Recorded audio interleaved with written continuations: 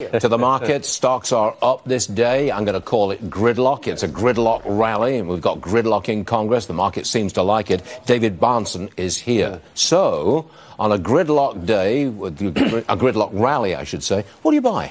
First of all, do we have to have the GOP take the House back for Tammy and I to get our seats back? Is that what we're doing? We're in a holding pattern for, I don't know what you mean. For 2 years.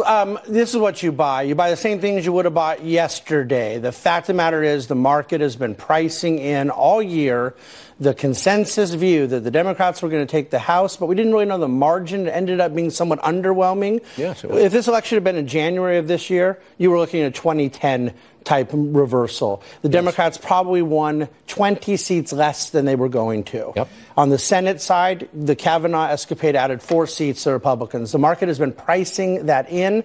And I also will add, there's just no historical foundation for gridlock hurting. The 3 biggest rallies of our lifetime, Reagan, Tip O'Neill, Obama, Boehner, and Clinton Gingrich, divided government is not bad for markets. I'm going to repeat the statistic. There have been 18 midterm elections since 1946. Yeah.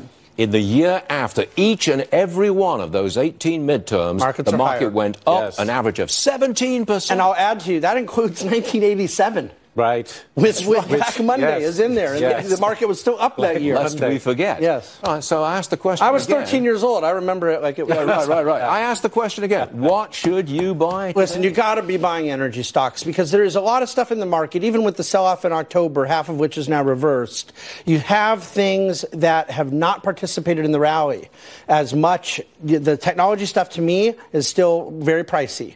You do not have that same expensive element in energy. You saw the North Dakota Senate results. A friendlier Senate than we already had, combined with a very friendly energy administration from the executive branch. Secretary Perry, EPA folks doing a great job there. I think you have to buy energy infrastructure. Here's been the theory I've had all year. We're going to get a deal with China. I don't know if we get an interim deal before we get a big deal. The big deal could take years.